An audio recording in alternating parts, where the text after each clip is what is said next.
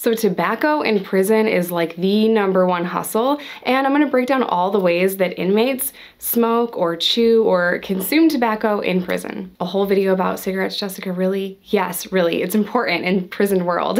If you guys are new here, hi, my name is Jess. I'm a person in long-term recovery who has in fact been to prison. If you guys want to follow me on any other social media platform, TikTok, Instagram, Patreon, that's $2. It's only ever gonna be $2. All of that is linked down below, as well as my vlog channel and my Facebook page. Shout out to a local lesbian for sending me this hoodie. It is so freaking soft. I love you so much, and I love your energy, and I really appreciate the hoodie.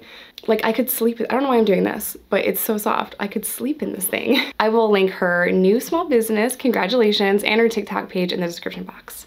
All right, without further ado, let's kick this thing off.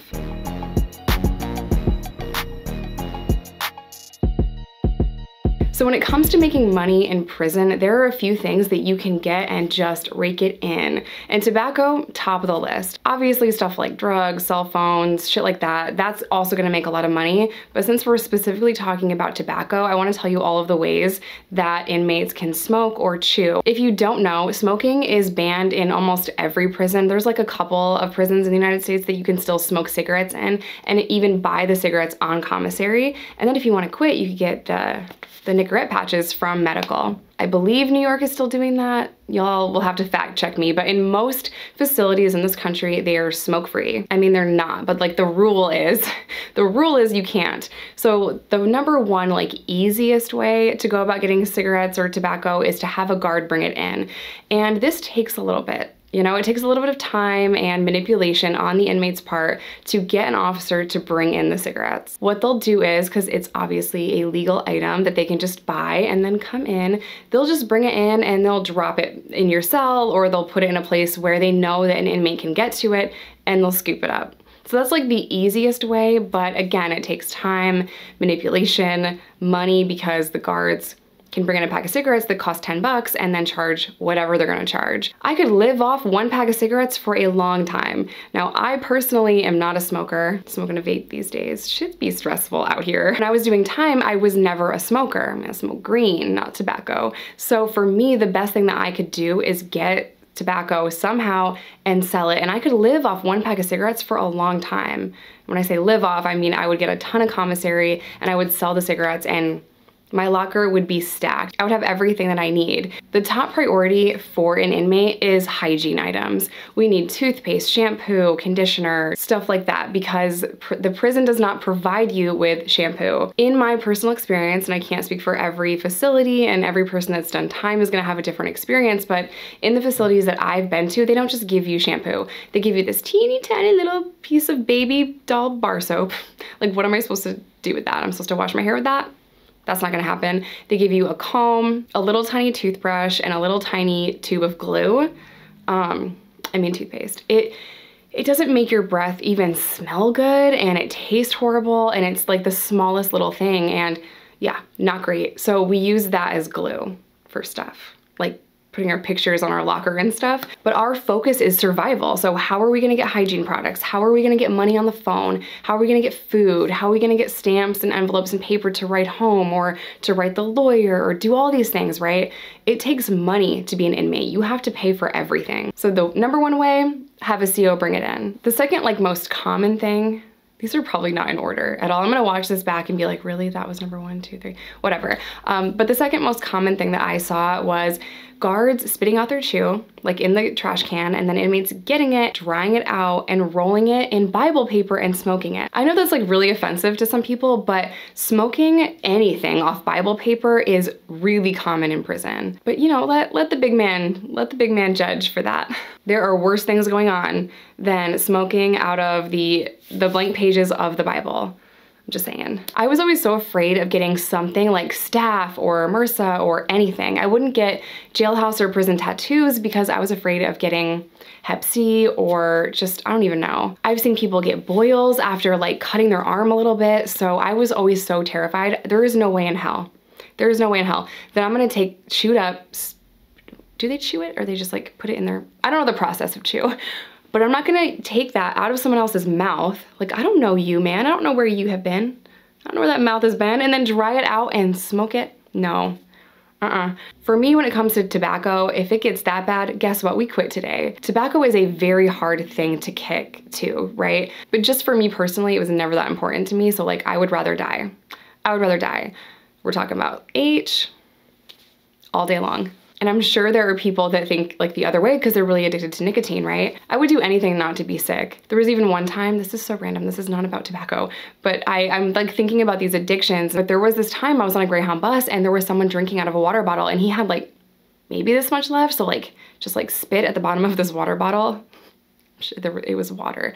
But you know, people backwash, and I asked him for it and I shut up on a Greyhound bus with that water. I'm so weird about germs that like, even if we're in a whole ass relationship, even if you're my child, like if you grab my fork and eat off my fork or like try to take a drink out of my drink, I don't want it anymore, you know? But in active addiction, hey, I'm gonna do whatever I have to do, right? So it's crazy how it changes your mindset for everything. It changes who you are. So moving on from that, another really popular way to get tobacco or really anything into prison is by putting it in your purse or suitcase. Your prison purse or suitcase is either your butt or your hoo-ha, and taking it from county jail to prison. I was always too scared, always too scared. If I'm going through the intake process, okay, and if you guys don't know, there is a process called squat and cough. I would literally die if I'm like doing it and like a bunch of like tobacco shot out of me, you know? I would literally die just right then and there. Like, just please kill me. I saw someone bring in close to a pound of tobacco. Whew. So it's a whole process, even just smoking it, because it smells, right? And like the guards know what it is. They know that something's burning. They know that you're smoking, whether that's weed, cigarettes, whatever, they can smell it. So the process of like trying to smoke and get away with it is not that easy. So you have to make something that's gonna like smell like an air freshener kinda, but you can blow the smoke through it. You can flush the toilet really quick and the smoke is gonna go down it, but you're gonna smell it. So there's a bunch of different ways to make the cell not smell like cigarette smoke. If you're in the cell, you're gonna be like, oh, this is great. It smells like Irish Spring. We're good. It smells like baby powder. We're totally fine. But if the guard is not a smoker and they walk into that unit, they walk by the cell, they're gonna know probably. Some of the COs just didn't give a shit. Some people let it rock, some people didn't. But it was always like kind of funny to see all of the things that people would go to try to get the smell out. Like, it's Irish Spring all over the walls and like flushing smoke down the toilet. Like, it's crazy. And I would watch all of this happen and I'm like, that's a lot of effort. Like, I'm way too lazy for that. I am way too lazy for that when it comes to tobacco. Now, if someone has some weed, oh my God, all day long, I'll spend hours. I'll spend hours on an air freshener if it meant that I could smoke a joint. And a prison joint is like a pinner. Like, it's this tiny little like itty bitty micro joint that gets everyone hella stoned, because more than likely our tolerance is like 0, like less than 0, like negative numbers. And that tiny little bit of dust that we can get in smoke, that pinner is expensive. So the time it takes to get it, the effort it takes to get it, the money that it costs is just off the freaking chain. So I was waiting to go to prison from county jail one time, and their intake room was small. The jail was relatively small as well. So they just had this desk and like a computer on the desk, and when you're walking up through to go to intake for whatever you're up there for, you could see the desk, like it had like shelves. I'd be standing up there for whatever, and you know, the cops are swishing all around you. Well, there would usually only be one CO there, but if that CO left, they almost always kept cans of Skull like right there, and it's 4 feet away from me.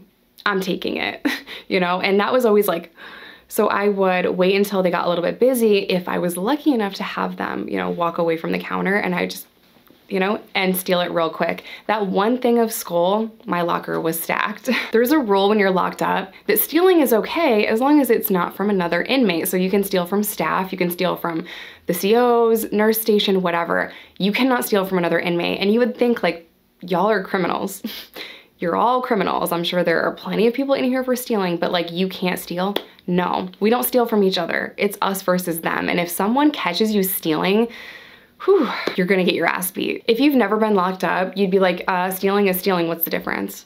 No, no, no, 2 different teams, us versus them. We don't steal from each other. At the end of the day, nothing is worth going through all of that effort to get some shampoo. You know, stealing Skull and having to sell it to the other inmates just so that I could wash my hair, nothing is worth that. It is really hard to be locked up, but when your main focus is survival, and for all of us it is, man, it puts everything into perspective. I am still to this day, and I've been out for a long time, really grateful for the most basic shit. Just to be able to turn off the lights when I want to, or go to the fridge and get a cold bottle of water, clean water too, because there's been brown water.